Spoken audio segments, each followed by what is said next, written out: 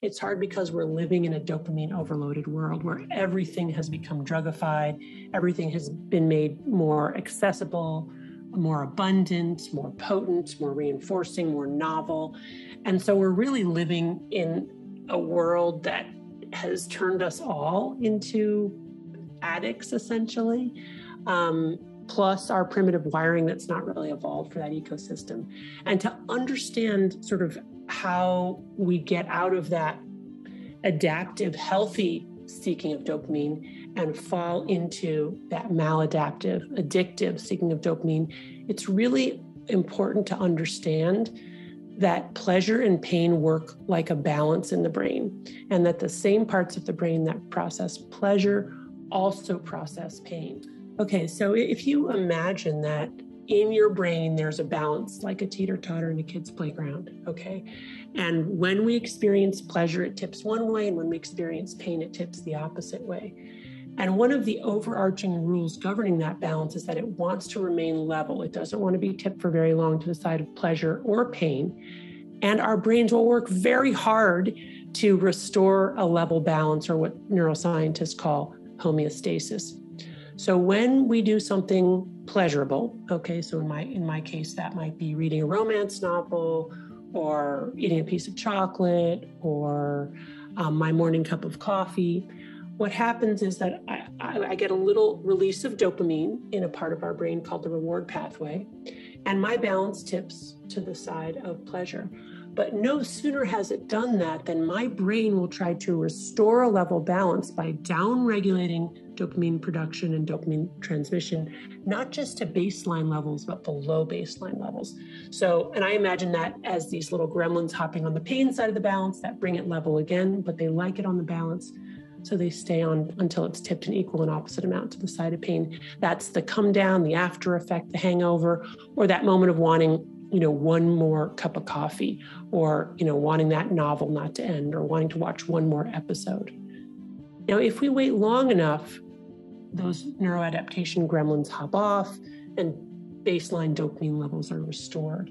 But if we don't wait, if we continue to consume our drug of choice repeatedly over days to weeks to months to years, we end up with enough gremlins on the pain side of the balance to fill this whole room. In other words, we end up with a pleasure-pain balance that has a new hedonic or joy set point. It's now chronically tilted to the side of pain because those gremlins are camped out there, and we are in a dopamine deficit state. In other words, to compensate for the increase in dopamine in our brain's reward pathway beyond what our brain has evolved to deal with, we essentially go into this chronic dopamine deficit state. And once we're in that state, we are struggling with the addicted brain. And then we need our drug not to feel good, but just to restore a level balance and feel normal. And when we're not using, we're experiencing the universal symptoms of withdrawal from any addictive substance, which are anxiety, irritability, insomnia, depression, and intrusive thoughts of wanting to use. So the internet has really turned us all into people struggling with compulsive overconsumption on a number of different levels. First of all, the device itself is quite reinforcing. Screens are like primitive fires that we are drawn toward and gather around. The kind of tapping and swiping, I think, really taps into, no pun intended, our sort of primitive desire to use our hands in repetitive ways.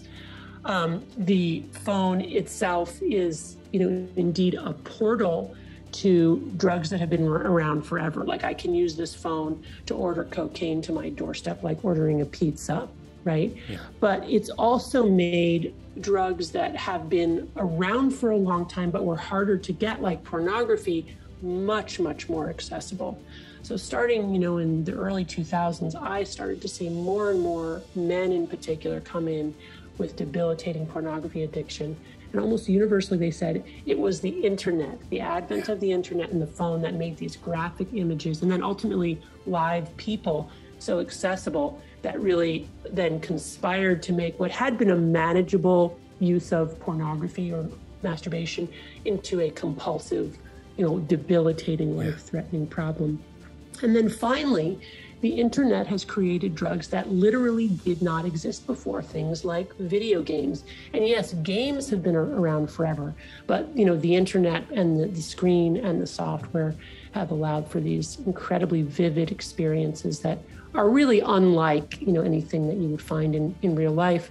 Social media too. So human connection is healthy and adaptive, but social media manages to take the healthy aspects of human connection and potentially drugify them with the bright lights, the curated profiles, the beautiful images, the bottomless bowls, the likes, the rankings. When we enumerate things, we make them more potent, they release more dopamine. So for all these reasons, a very exciting, wonderful technology really does have this dark underbelly.